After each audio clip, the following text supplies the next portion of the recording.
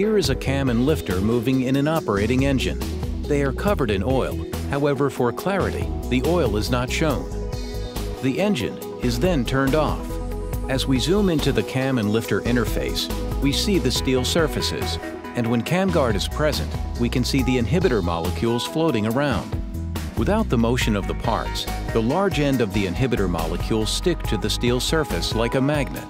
This process happens quickly when the oil is hot and thin. The inhibitor molecules continue to stick until they form a tightly packed layer, 1 molecule thick. The film provides a barrier against water and acids. If the water and acids cannot reach the surface, they cannot initiate rust. As the engine cools, the oil and the inhibitor film thickens, enhancing the protection.